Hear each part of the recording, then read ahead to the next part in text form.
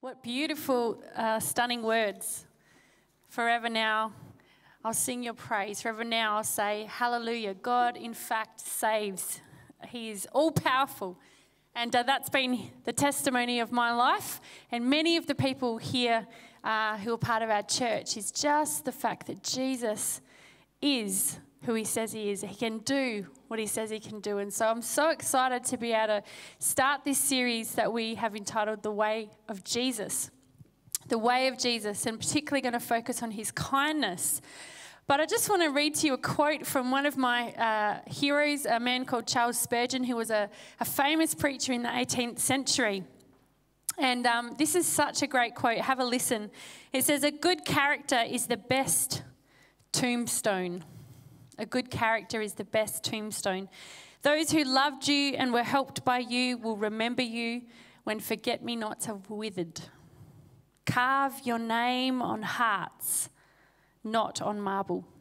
Carve your name on hearts, not on marble. I want you to think about the people whose names are carved on your heart because of their kindness, because of their selflessness, because they're willing to stand for something that's right and true, because of their goodness. Can you think of someone? Oh, that's good. Just checking that you're all locked in and listening. Good. Even if it's just one person, I bet you can still recall the words that they have spoken to you, how they treated you, how grateful you are for their input and the impact that they have had on your life. Well, if you imagine that person and then you think about Jesus, who he is and the way he lived his life and the way his name is on our lips for many people here and the way he's carved his name and made his home in our hearts because of who he is. There's been so many people in this room who would be able to tell of what he's done and he's doing in our lives. Jesus was and is the ultimate example of a fruitful and God-honouring life. The kind of life that I want to live. And the way of life that he calls each of his followers to embrace. Because of his kindness, his justice, his goodness, and his selflessness. He really is the ultimate example of the person that we want to be. Am I right?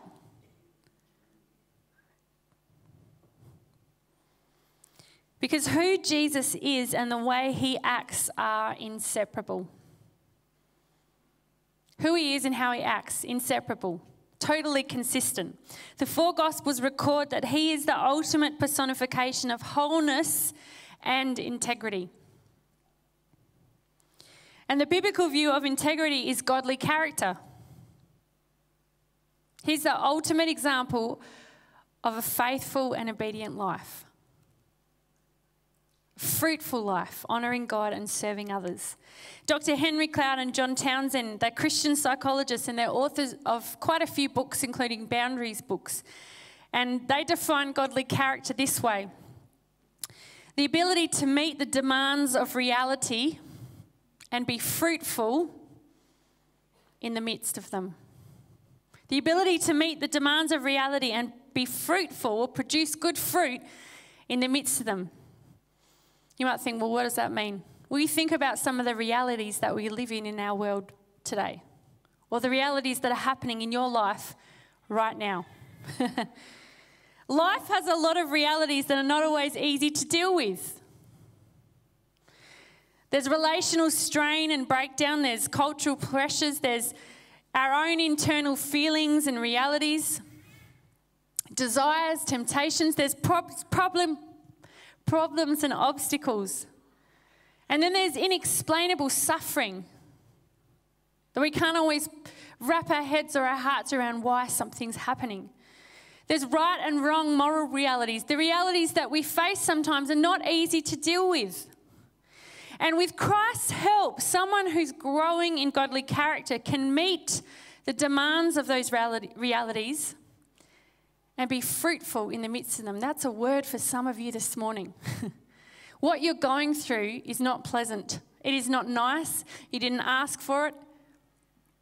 But right there in the midst of that reality that you're facing, if you look to Jesus, he can help you to display godly characteristics, to have mature response to things. The way of Jesus in the midst of what you're facing right now. He can help you to grow in it. In Psalm 1, verses 1 to 3, it says, "Blessed is the one who does not walk in step with the wicked, or stand in the way that sinners take, or sit in the company of mockers, but whose delight is in the law of the Lord, and who meditates on his law day and night. That person is like a tree planted by streams of water, which yields its fruit in season and whose leaf does not wither. Whatever they do prospers." Sometimes God won't change every aspect of the circumstance we're facing, but he'll do something within us to be able to stand and bear up under what we're facing, to show people a glimpse of who God is in the midst of what we're facing. And a person's character is known by the fruit that he or she leaves behind in their wake. You know a boat, how a boat leaves a wake behind it? There's a wave that happens. As we go through life in our relationships with others, in our communities, in our church, in our organisations, in our workplaces, in our schools, we actually leave a wake behind us, an impact on other people. The two sides of the wake we leave behind us are tasks and mission accomplishments, things that are practical things or things that complete the purpose that God's made us for. But also the quality of our relationships. In other words, did I accomplish the goals or the missions that God gave me in this particular situation or this particular season? That's important. But just as important is, were people better off as a result of knowing me? Or were people collateral damage as I was pursuing my mission? The room's gone very quiet. True integrity is to be whole or undivided, integrated, intact, complete. So Jesus' life was marked by kindness, justice, goodness, selflessness when he walked this earth. He was and is perfect in his character, whole, undivided, integrated, intact, and complete. There is no darkness in him. There's no gap in his integrity. Who he is and what he says and what he does all line up and match. And we're very aware that we fall short. Who he is expressed and lived out in what he says and does.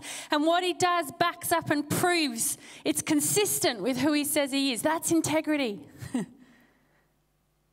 so as we grow and develop and keep in step with the Holy Spirit and have relationship with Jesus, he wants to help us to become more consistent.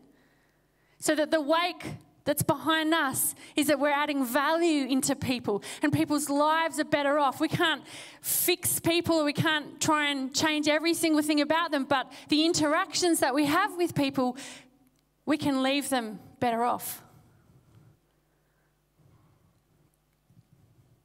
The wake that Jesus has left behind, have a think about that one. The impact of his integrity, it's phenomenal.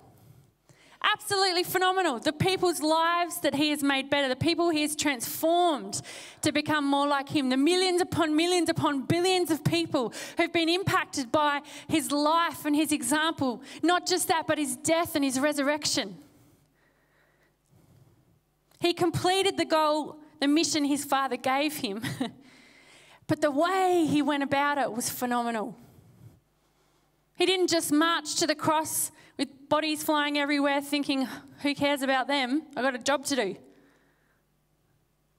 When you see him interacting and relating to people in the Gospels, you see someone who shows us what God is like, who is God in human form. He blessed, healed, delivered, forgave, taught with wisdom and authority, discipled his friends, and did so much good in the lives of multitudes of billions of people. And probably multitudes of thousands at that time. At the end of his gospel, John writes, in John 21, it says, Jesus did many other things as well. If every one of them was written down, I suppose that even the whole world would not have room for the books that would be written. We just get a taste in the 4 Gospels. They didn't even include everything. In Acts 10, Luke writes how God anointed Jesus of Nazareth with the Holy Spirit and power, and how he went about doing good and healing all who were under the power of the devil because God was with him. Do you know, he faced serious realities. He faced the realities of humiliation, ridicule, persecution, betrayal, rejection, crucifixion, and amazingly was fruitful. He was God-honouring and he was serving others right there in the midst of all those harsh realities that he faced. That's our Jesus. That's the way of Jesus. How he lived when he walked this earth and the death he died on our behalf is truly phenomenal. And so today we're going to zero in and look at the kindness of the friend of sinners, the kindness of Jesus. Jesus had a reputation as the friend of sinners. We think that's an awesome title. But it wasn't meant to be an awesome title when it was said about Jesus at the time. It wasn't a glowing report that he got. It was actually said with contempt and a lot of disgust, really. He was looked down upon and mocked by the Jewish religious leaders because he displayed undeserved kindness to people. Especially when he was kind to those that they had written off as unclean, as immoral and offensive to God because of their outward sinful behaviour. In Mark 2, verse 15, I'm going to read a couple of these passages from the Gospel from the Message paraphrase, because sometimes when we read Scripture, we become familiar with it. We think, yeah, I know how this goes. And we miss the strength or the lesson or the intent of what Jesus is saying sometimes. So it's good to grab other translations, good to grab other biblical paraphrases and read them through side by side, and just as you're asking the Holy Spirit, say, speak to me, Lord, show me what this means. Mark 2 verse 15 says, Jesus and his disciples were at home having supper with a collection of disreputable guests. Unlikely as it seems, more than a few of them had become his followers. The religion scholars and Pharisees saw him keeping this kind of company and lit into his disciples. What kind of example is this? Acting cozy with the riffraff? Jesus, overhearing, shot back, who needs a doctor? The healthy or the sick? I'm here inviting the sin sick, not the spiritually fit. And I reckon he said that in parentheses. Because later in Matthew 23, Jesus reserves his strongest rebukes for this same group of people who thought they were doing God a favour by their outwardly pious observance of the Jewish law and their religious traditions. They thought this meant that they were spiritually fit and justified in their self-righteous disgust that Jesus could stoop so low, wanting to be around such wicked people. But Jesus, mate, he is stunningly, honestly brutal sometimes. Because we need a truth encounter sometimes. He needs to remind us how it really is, and what we think is just outward, he goes straight for the heart.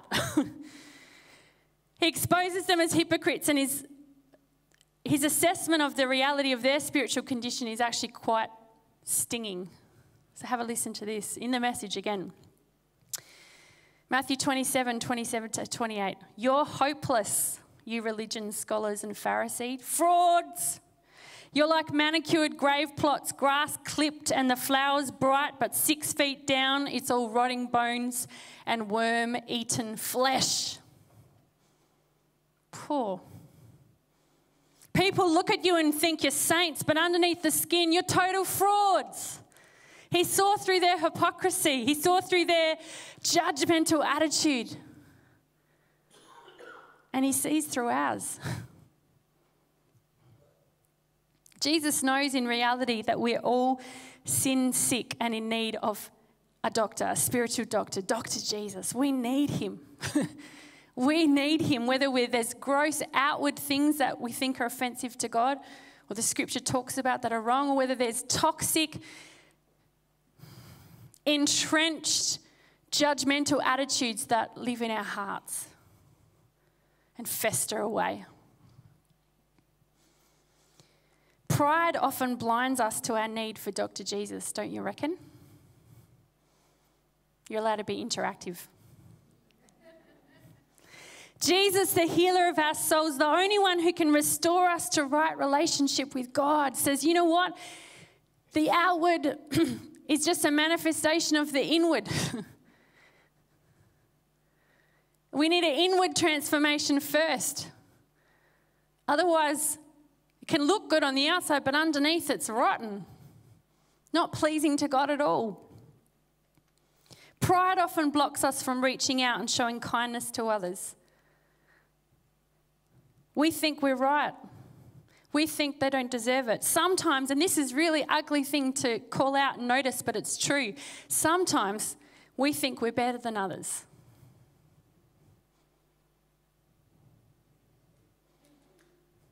But Jesus shows us a better way. He shows us his way. Because he didn't come and stand afar with his arms crossed, pointing his finger, going, sort yourself out. Then you can come and have a conversation with me. Get yourself together. Pull yourself up by your socks. Stop doing what you're doing and then come and talk to me. No, he came and he entered into the mess and the sin-stained lives of human beings in this world. Not to point the accusing finger, but to help. Praise the Lord. To establish a new way of operating, peace with God, forgiveness for our sins, reconciled relationships with one another. He wants to transform the lives of people from the inside out with his kindness. As we look at his life, his way of doing things, we have a perfect model for how we can grow in kindness. And we also have God's power that's available to us, a new power that's in operation because Christ has died for the sins of you and I, for the whole world, that he was buried. But after 3 days, we just celebrated at Easter, but we celebrated every day. He is risen. And he's poured out his Holy Spirit. There's a new power in operation in our lives. But it all starts with our hearts and our willingness. His way, our way. His way, our way. And it's a daily choice. His way, our way. And so we read in Psalm 139, 23 to 24, it says this. This is a prayer. Search me, O God. Know my heart. Test me and know my anxious thoughts. See if there is any offensive way in me. And lead me in the way everlasting.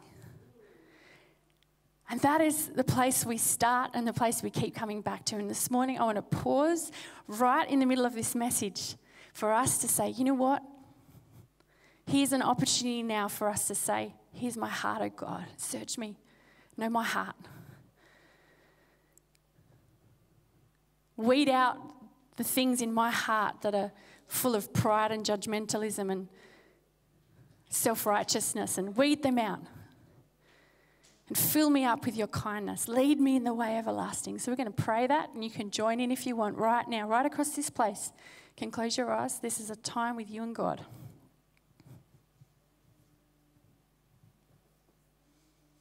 I'm going to read these words again, but this is a prayer. And as I read it, if this is your prayer, you say, that's me, God. That's my prayer right now.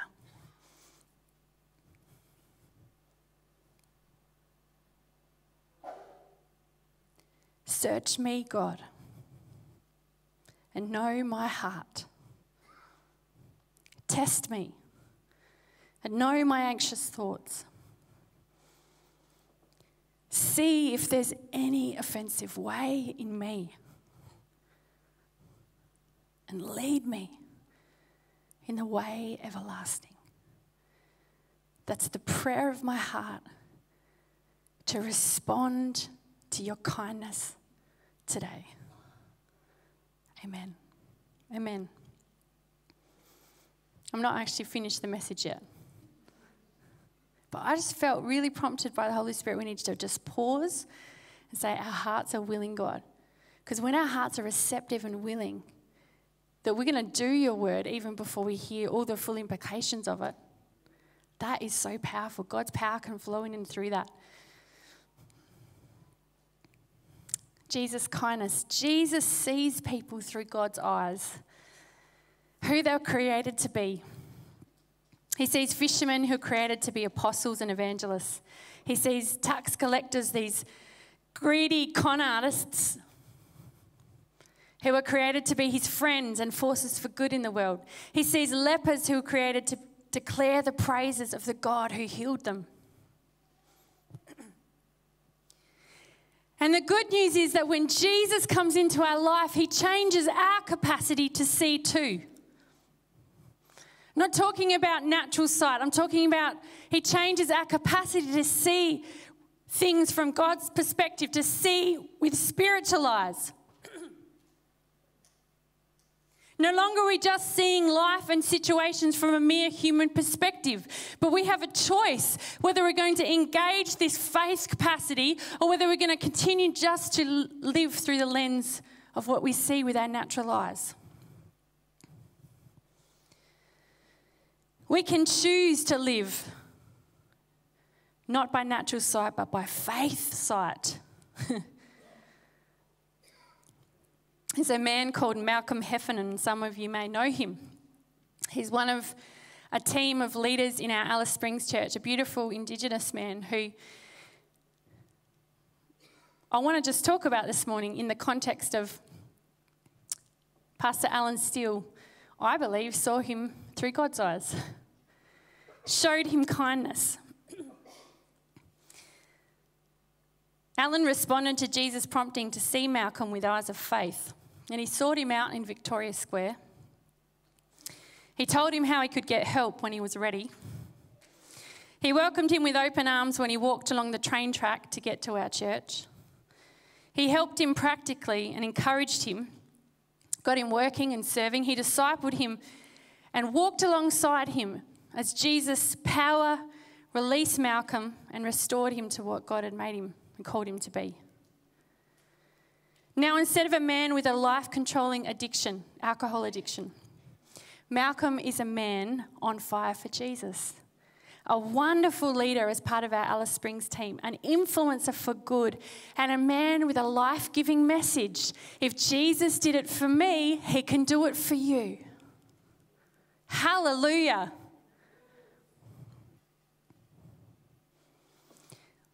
What happened if Alan just saw him as he was?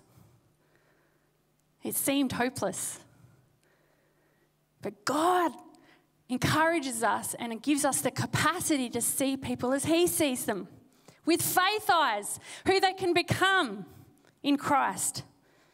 We need the Holy Spirit to help us do that. We can't do it in our own strength. In Luke 10:23, Jesus says to his disciples, "Blessed are your eyes. Blessed are the eyes that see what you see." Because prophets and kings and people who followed God all up to the time of Jesus prayed for and longed for to see the coming king. But right there in front of their eyes, he was there. So we need to engage with our capacity to see people as God sees them. How do you do that? You step out. You ask God to help you, and then you step out and have a go. You speak into people's life what God says about them. You encourage them. You pray for them. You go and seek them out. Most of all, you remind them how God sees them. We can do that, church. Some of us are doing that. Some of us can do it more. Some of us can start doing it. Jesus sees people through God's eyes, and Jesus is compelled to respond with kindness. There's so many accounts of this in the Gospels. There's the lady who was caught in the act of adultery, the woman bleeding for 12 years who had no other hope with doctors, the mothers and fathers of children who died that Jesus gave them back their child, raised from the dead, people being tormented by demonic oppression, people of low reputation. And you see Jesus showing kindness to people, revealing the presence and power of God, stretching out his hand, healing. What stops us from responding with kindness? We talked about the hardening of our hearts that can happen, but also self-interest. It's going to be uncomfortable. It's going to be inconvenient. It's going to be annoying. And a big one is busyness. Busyness. Busyness. It starts with this hurry that's in our heart. It blinds us to respond with kindness. In 2 Corinthians, Paul talks about Christ's love compels us. And then he goes on to say, we regard no one from a worldly point of view. No one. Every person you lock eyes with, Jesus died for. Every person. I don't care if they look awesome on the outside, look like they have their life all together, or whether they look like, and you know and they know that they definitely don't have their life together. Jesus died for every person that you come across. He loves every person that you come across. You can add value to every person that you come across. The greatest kindness you can show someone is to introduce them to Jesus. How? Well, you can start by being kind to them. Be kind to them. They will wonder why you want to be kind to them. Why would you go out of your way? Why would you pay for their meal? Why would you give up your ticket, a plane ticket, so they can go on that plane and you can catch another one because you don't have to rush in time? Why, when they compliment you on a piece of jewelry, you said, do you want it? You can have it if you want.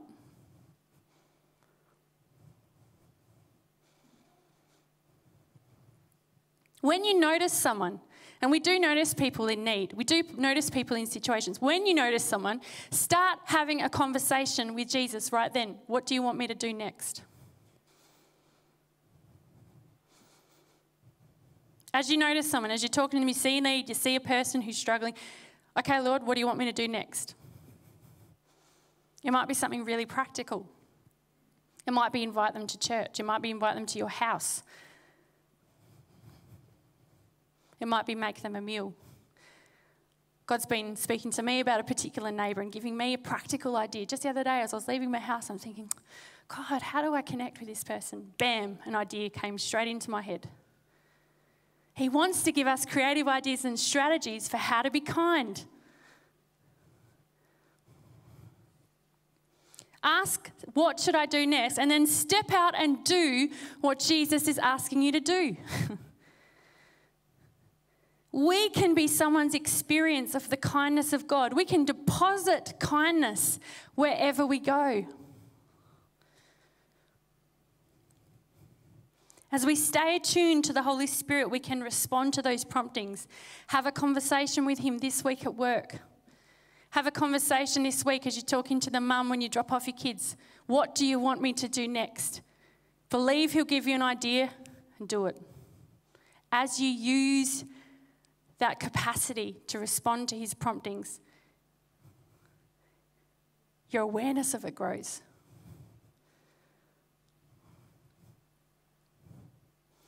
We can ignore Jesus' promptings and experience the dulling of his voice in our lives, or we can obey him and respond with kindness.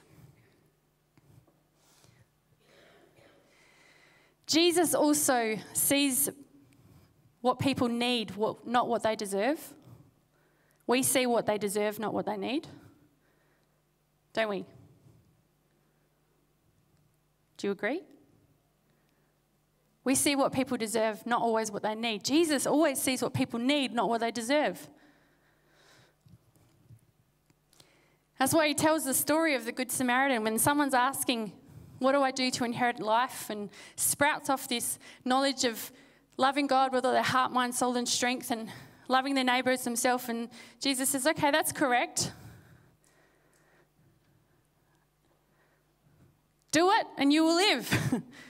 He knows we can't do it perfectly. We need his help, right? But then looking for a loophole, this same religious leader goes, well, what exactly do you mean by my neighbour? And so Jesus tells this story. He said there was a man travelling from Jerusalem to Jericho, and on the way he was attacked by robbers. He was beaten up. They took his clothes and left him half dead lying on the road.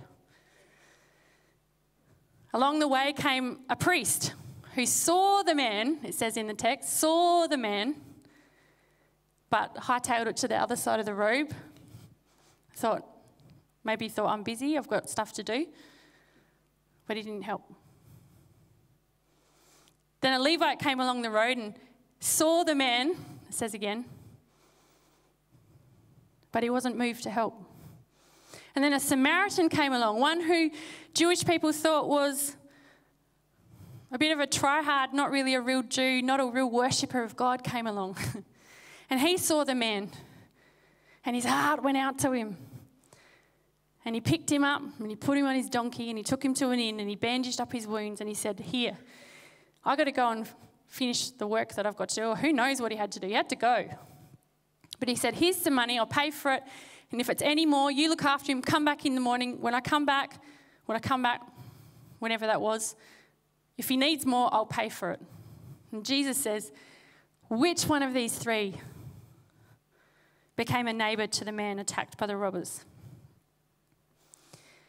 And the religious scholar sort of goes, okay, well, that's pretty obvious. The one who treated him kindly. And Jesus said, go and do likewise. Go and do likewise. Jesus is highlighting that when we see a need in front of our eyes, we have an opportunity to show kindness and meet that need. We can't do everything, but we can do something. Regardless of whether we think the person deserves it or not. Jesus is defining who our neighbour is, who we're meant to love as he loves. He says the person who's right in front of your eyes with a massive need, that's your neighbour. He doesn't give us what we deserve. He gives us what we desperately need, the loving kindness of a Saviour, and he calls us to do the same. The priest and the Levite saw the same half-dead man on the road as the Samaritan traveller did, but they avoided him. They moved past him without being his neighbour. In that instance, the true worshipper of God was not the one who could sprout the Bible and all the things that they knew about the Old Testament. Was not the one who was so busy doing what they thought was God's work, but the man who stopped to help. The man who showed kindness. The man who took care of this guy's needs, even that cost him time and money.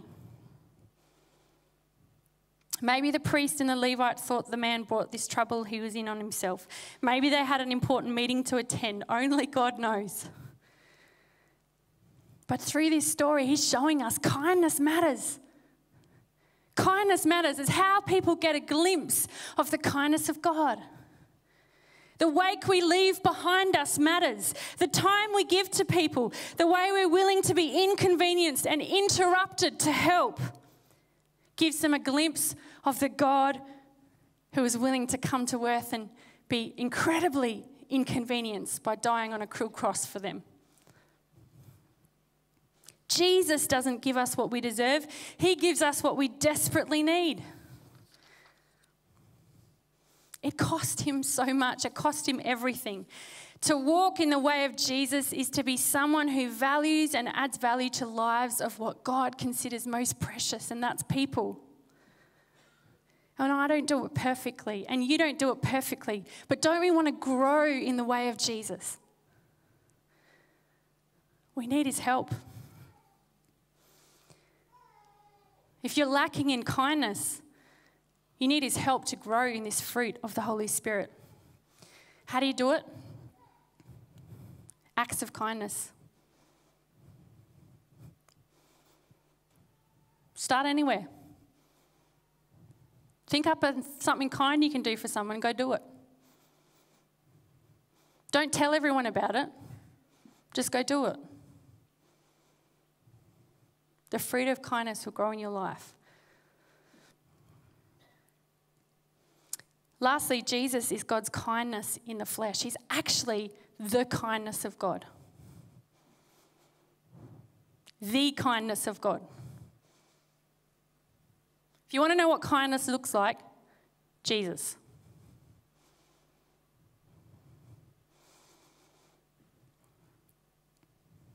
The gospel is good news for all people. We're a church for all people.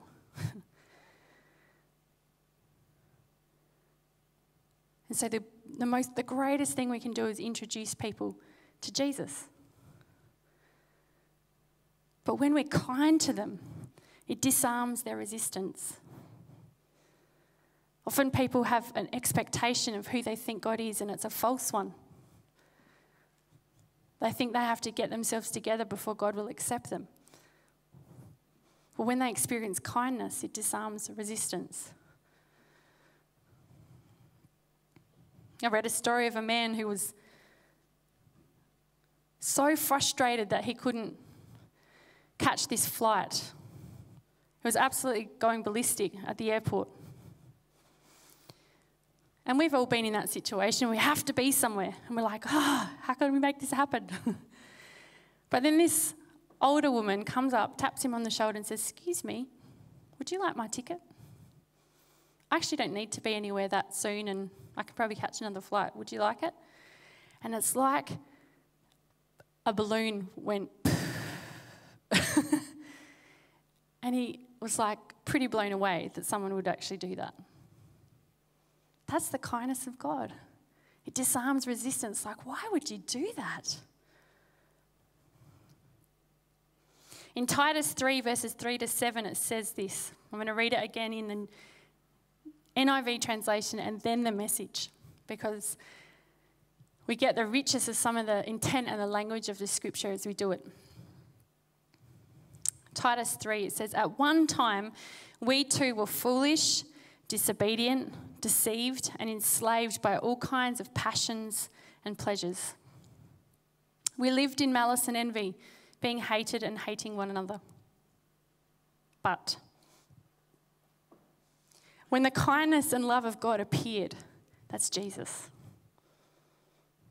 When the kindness and love of God, our Saviour, appeared, he saved us not because of righteous things we'd done, but because of his mercy. He saved us through the washing of rebirth and renewal by the Holy Spirit, whom he poured out on us generously through Jesus Christ, our Saviour.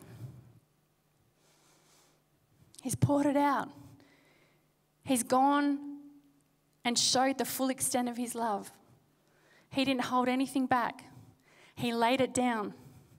He took the weight of sin, your sin and my sin, on his shoulders. He was nailed to a horrible cross. His blood was shed.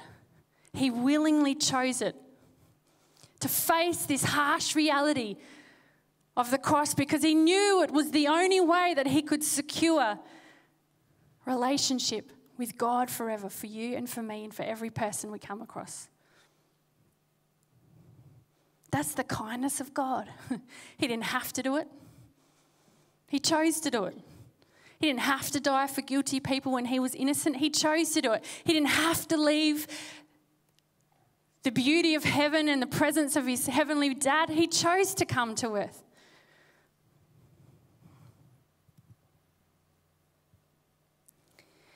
In Romans 2:4, it says, God's kindness is intended to lead you to repentance. Repentance is changing our mind from going our way to turning around and going God's way. When you see the love of Christ revealed in Jesus dying and rising on your behalf, when you see it, when you really grasp it, you can't help but want to turn and run that way. It actually exposes our excuses as foolish. Why would we want to hold on to doing life our way when this great God has laid down his life to help us to live as we're meant to be? We want to run. That's what God's kindness is meant to do. To resist or reject God's kindness to us in Christ is foolish because he's shown us that he's so worthy of our trust. You'll never know a greater love than the love of Jesus, who laid down his life for you. Human love will not satisfy you. Things will not satisfy you. You'll never know anything greater than the love of God that was poured out for you in Jesus. And you can have it. You can experience it. I'm reading from the Message now, that Titus verse.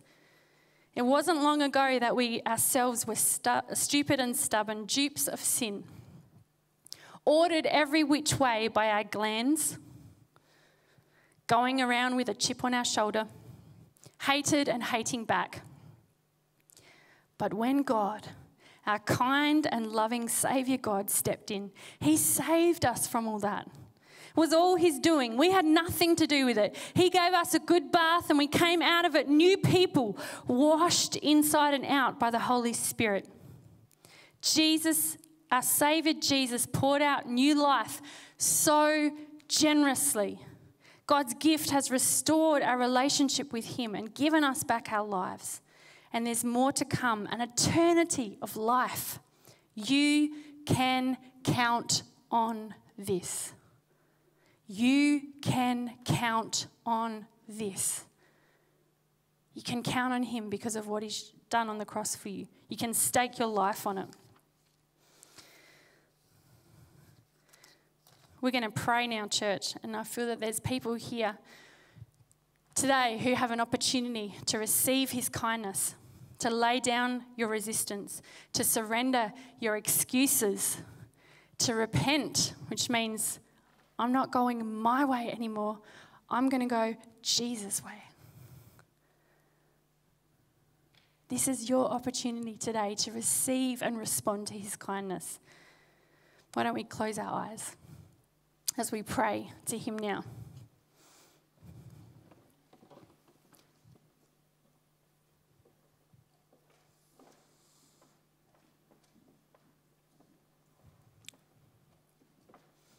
We thank you for your word, Lord God. We thank you for the truth of who you are, that you are the friend of sinners. It was meant as a slanderous, a mockery, an insult, but it's actually a delight to our ears because we know that we ourselves are in need of your saving grace.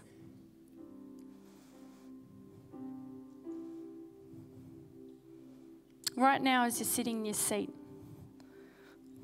if you've never ever received and responded to Jesus, you've never said, come into my life, I want to follow you, today is your day.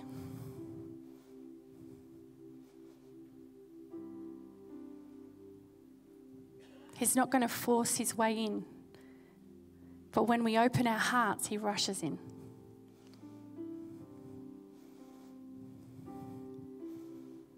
So right now, between you and God, you can pray a prayer, something like this. Jesus, I come to you. I run to you, actually. I don't want to go my way anymore. I want to go your way. Come into my life. I receive your forgiveness. Thank you that you went so far and you did everything and paid the price for my sin on that cross. I receive you now. Lead me in your way as I follow you. In Jesus' name, amen. Amen. If you prayed that prayer, you're a Christian, you're a follower of Christ, you're a child of God, you've been adopted into his family, and you can learn to walk with him. Can we stand to our feet?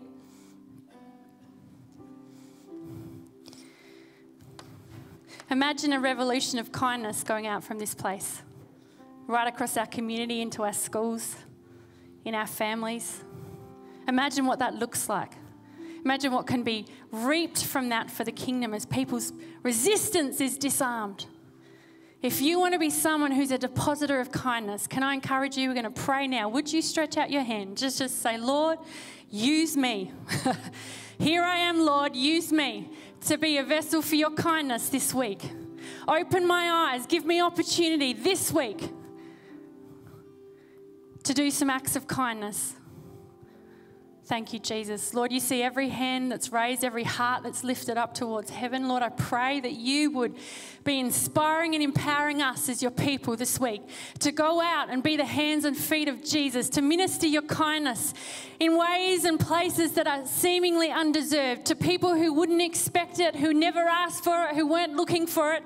But Lord, they come across someone who's willing to reach out and demonstrate the kindness and love of God. Empower us this week. Help us by your Holy Spirit to respond to you and do what you're asking us to do, to stay attuned to your Spirit, to say, Lord, what do you want me to do next?